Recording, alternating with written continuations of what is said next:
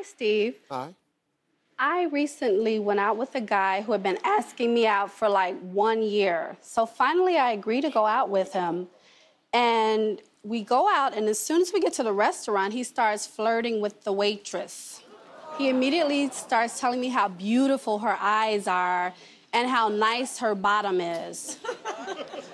Recently, he's calling me over and over, wants to set up a second date. So I'm hoping that you could give me something snappy to say back or some kind of comment. Something snappy? Yes. Right guy. I got you, Lavina. Hey, look, I think the second date would be great, and I've already picked out the place. I think that you should go back to the restaurant we were in and get that girl with the pretty eyes and the big booty and sit her down and tell her how wonderful she is like you told me.